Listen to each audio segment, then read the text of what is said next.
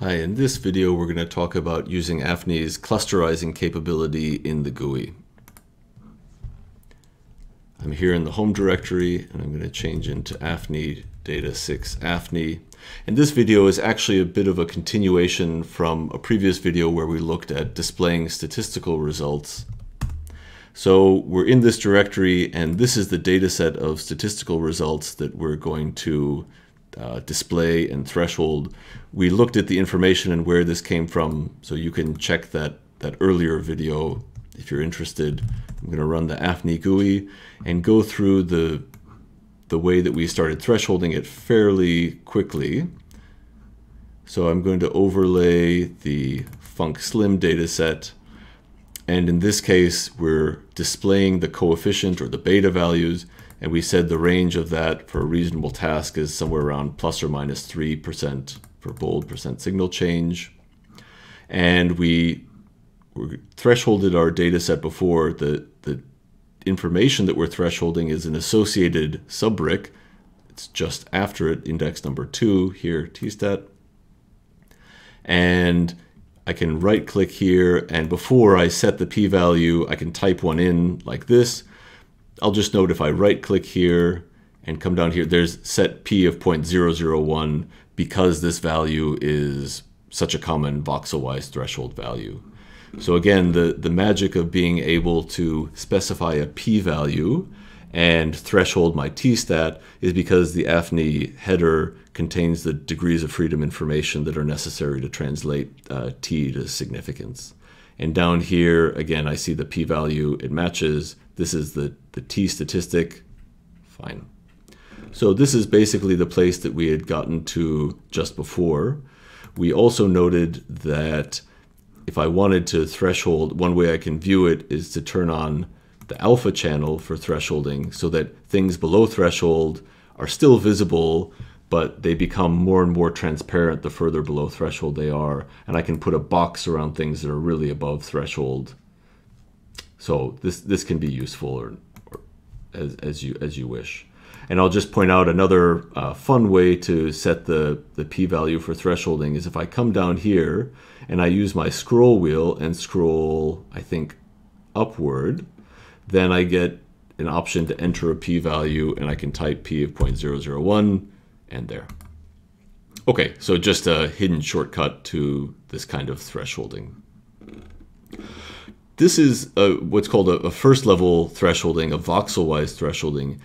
If these were results at a group level, or even what we would look at in order to control the false positive rate for having so many tests here in parallel, and let me take a step back, that what we're talking about is the results here, the tstat, is for each individual voxel from each model. But we have something like 60,000 voxels inside the brain. So we have a lot of simultaneous tests in what's called a multiple comparisons problem for what's called our massively univariate analysis. So just by thresholding each of these at this significance, we know that we have a lot more false positives here because we have 60,000 tests. So to try to do something to control about that, oftentimes what people do is a second kind of ad hoc analysis. It's called clusterizing. And so you would perform some kind of test in order to essentially find a size of clusters whose values make the results more believable. So the idea is some kind of loner voxel like this that has a high statistical result, probably I'm not going to believe because it's off by itself. I'm more likely to believe things that happen in clusters because inside the brain, an anatomical region of typically a few voxels at least work together to accomplish something. It's usually not just one voxel by itself. Now, there's a huge number of caveats about this because there are very small parts of the brain that work on very specific tasks, and so depending on the kind of task that you have, you really have to be careful about where you set thresholds. I'm going to ignore that minefield of discussion for the moment and say, let's just take the fact that we're going to threshold this based on a cluster size. Okay, so we have our first level clustering by voxels. Now we want to find basically large enough regions that are connected that we quote unquote believe them, or we use that for controlling the false positive rate. So here, there's the Clusterize button. And this gives us a pop-up menu where we can specify how many voxels need to be contiguous for us to believe that, or to keep it, pass it through this thresholding based on clustering. Now, before we even do that, we need to talk about the NN level, or what it means to be a neighbor of a voxel. So when we're forming a cluster, what are the rules that voxels must have to be part of a cluster? This is an option that you can set. Right now, the default level is 2, and that means that a voxel is a neighbor of another voxel if either their faces or their edges touch. And to view this graphically, you can view it like here. So here are 3 different representations of different neighborhood levels. So for a given voxel, this is a face, an edge, and the corner is a node. And typically the default for AFNI used to be, or in some programs were, if this central voxel here in black is the voxel in question, these green voxels around it would be considered its neighbors that touch the faces connect. This is what's called NN1, or nearest neighbor 1. The neighborhood of this voxel with NN2, or face plus edge, are these red voxels that share either an edge or a face. And NN3 is this face or edge or node, would be all the blue voxels around this one. And typically, historically, the AFNI default was basically NN1, SPMs was NN2, and FSLs was NN3. This is something where there's really no right or wrong. None of these strikes me as inherently correct over another one. They do have the different properties of different neighborhood sizes, and this provides a good cautionary note for mixing and matching across software. If you calculate a cluster threshold in one software and then go to another one and apply it, you have to be careful that the definition of what it means to be a cluster together may have changed, and so you'd see inherent differences. And you can see differences of 10 or more % based on cluster size just because of this nearest neighbor number count. But again, as long as you're consistent, I don't think that there's anything inherently right or wrong about choosing one of these. And as we've just seen, actually, in AFNI, this used to be kind of the default. Now, in a lot of cases, we have NN2, but it's an option, and we like to give users the freedom to select whatever they want to when possible. So anyways, in this case, if voxels share a face or an edge, then they will be considered neighbors. And fine, so right now the default would be if there are 40 voxels or more in a cluster, it would pass through the threshold, otherwise it would be censored out. I'm going to make this something larger, like 200. Where this number comes from is something that you have to calculate. For example, you could use 3D ClustSim using the brute force approach of simulations of clusters based on the noise and smoothness of your data. That's fine. Different software calculate this differently. Again, that's a large and separate topic. This bi-sided option is one where you have to decide whether you would want a cluster. So if you notice, there's things with large positive values and large negative values that have survived the Voxelwise thresholding. Should these be considered part of one cluster, or should they be separate because one part is positive and one is negative? So if you have bi-sided yes, then it means that the positive side and the negative side would get thresholded and cluster tested separately. And probably this makes the most sense. In AFNI, we think that most often the default is a two-sided test. So usually you're testing positive and negative simultaneously, so you still have them here.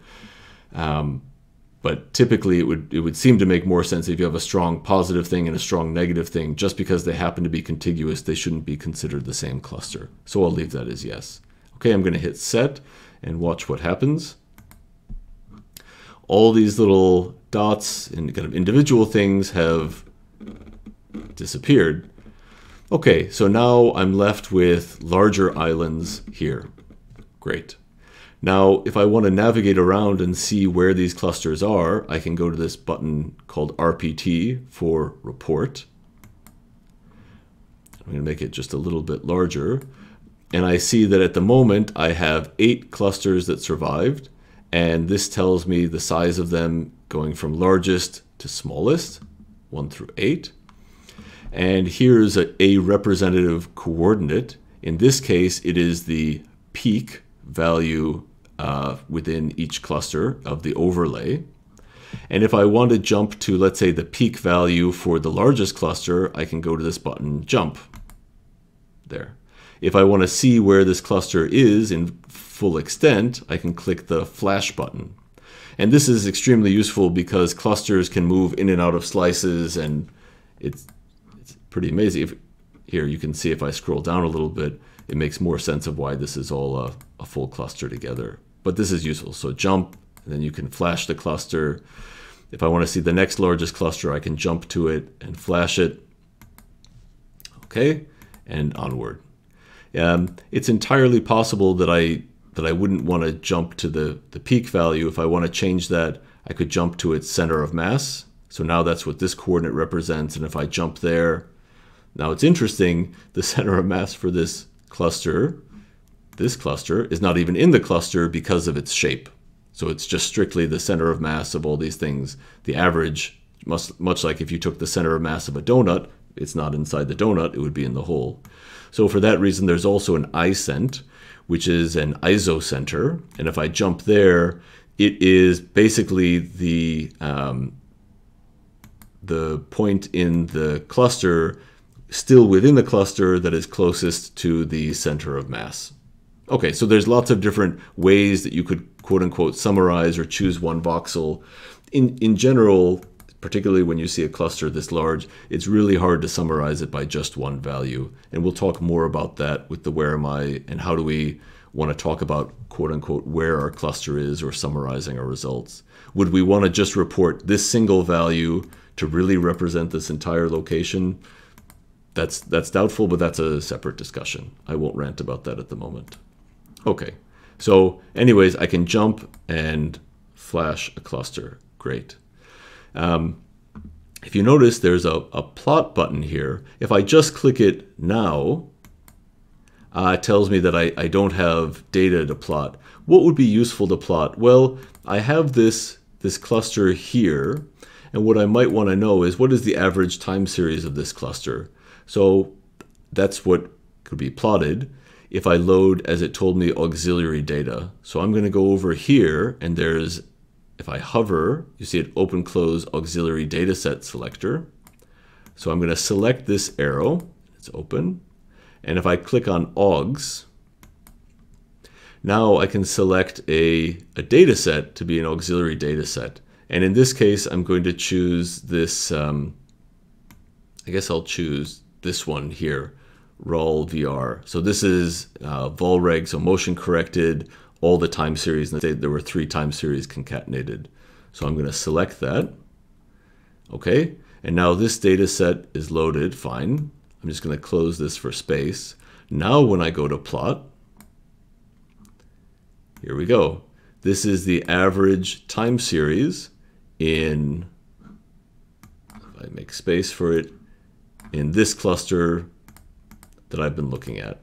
And if I want to see the average time series in this cluster, I can also plot that. Interestingly, it looks a little bit less interpretable. This is a block design task, so you see there's still some baseline motion, but these are the blocks on, off, etc. So, okay, so I have to be careful now where I click. There, I can flash, and that's fine. And if I want to save this average auxiliary data set to a 1D file, and again, 1D files in AFNI are just basically columns or rows or both of numbers, I could click save, and if you notice in the text here, it saved it by default, the cluster 1 mean. Cluster 1 is basically interpretable here because this this 1, it just means it's my largest cluster. If I save, let's say here, the time series here, it's cluster 5 because it's the 5th largest cluster, and this 5 denotes where the cluster is basically. Okay, and if I take a look at what one of these 1D files looks like, it's just a column of numbers, and again, it should be 450 numbers. Okay, let me bring my information back here. Okay, so that's saving that average time series. Great. If I want to save the mask of this cluster, then here I can go fine, output file prefix, and click on Save Mask. And if you notice again in the GUI, in the terminal, there's this command that popped out. This is the command that AFNI calls. 3D Clusterize is a program in AFNI, and it's taking all the data that I've entered. This was my cluster size. This was the data set, the index of the data set that I was looking at, the index of the threshold data set, my nearest neighbor number, my bi-sided choice, and the t-stat values, etc. And it's saving this data set called clustmask. And if I type ls minus ltr here, I'll see that indeed I have this clustmask data set here. And also it's actually quite handy if I want to know how to use 3D Clusterize well.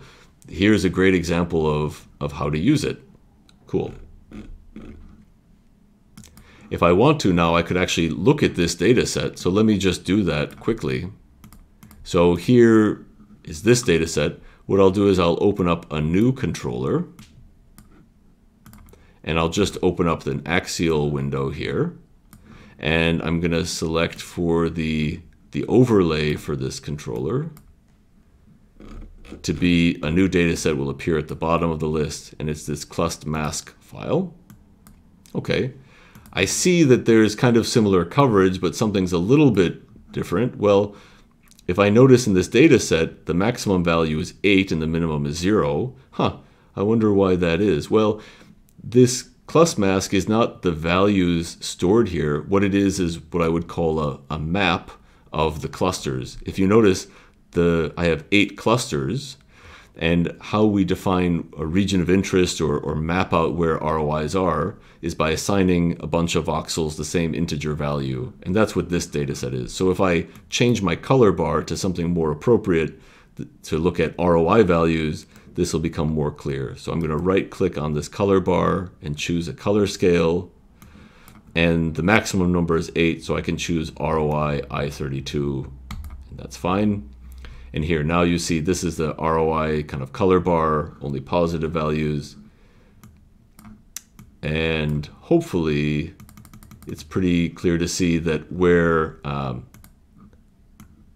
this cluster 1 is flashing, if I click here, the crosshairs are locked. Notice that indeed in this overlay data set, this has a value of 1.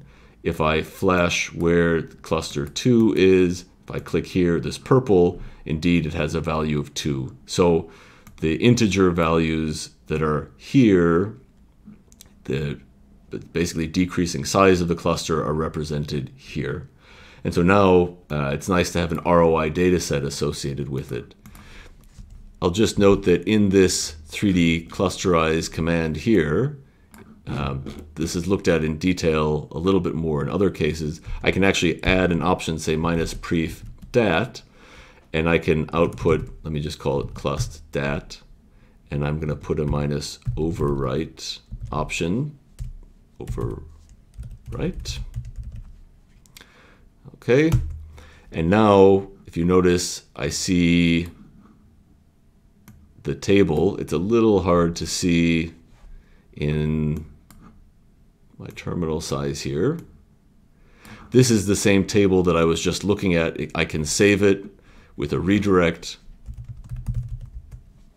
Here I've got this cluster dat file, and if I just look at the 3D info on it quickly here, its values go from -4 to 10, something like that.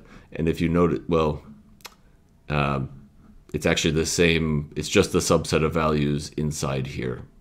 So if I quickly open up that data set, I guess I've got myself into using a lot of screen space here. If I overlay now this clust dat, you'll see that this data set actually looks exactly like this one. It's just the data values inside where the clustering was. So I have an A, B, and C controller here. If you notice this in the A and C controllers, it's the same value at the voxel. These are the same data sets. I've really got so many of these open. I'm just going to close this one for the moment for space considerations. Let me go back to this 3D Clusterize command that I ran a second ago. If you notice it output a table to the terminal, I can redirect that to a file and call it clustreport.txt, for example. There. Okay, so now if I look at this information here, I have clusterreport.txt, and if I concatenate that, here's my table of interest, so I've saved that information. If you notice all these parts, this meta information is very useful, so I can remember at a later date the exact command that I used to get it, basically all the information that went in. The 3D Clusterize command used to make it would be in the header information, the 3D info minus history of either one of these data sets, but all the kind of meta information is here, and this tabular information I can use also. So we'll look at that in another lecture. Okay, so this is a lot of the clusterizing information. Some other useful things to note are if I decide, you know what, actually I don't want this particular p-value, I want a different threshold. As I threshold this data set either higher or lower, it updates automatically here, and the cluster table also updates automatically. And if I wanted to regenerate the fixed data sets on the command line with it, I could just go through and again hit save mask. And now it has a minus overwrite, and this 3D Clusterize command made new data sets. Let me shrink the terminal slightly here. It made new data sets with the new thresholding values that I used here. Okay, so essentially, if I want to change the threshold, I can update in my report changes and updates automatically, and I could regenerate the plot for my new thread. So let's say I threshold at a much higher level, and I jump to this cluster and I plot it. Here's the plot now for this new cluster that I have, etc. Okay, so it updates, and I can regenerate the files that are saved on the disk too with the new commands as I would want to. And these alpha and boxed buttons also apply here. So again, I can still use these to highlight things that pass both thresholds, both the Voxelwise and Clusterize threshold. And again, I'm not really hiding data out here. Maybe I have results that are just below threshold out here, and that would seem normal. Maybe I have an artifact out here that now I can see, and so I know how to check something. Again, this alpha and boxed is really kind of nice so that you can apply a threshold but not lose so much information that may be telling you useful things.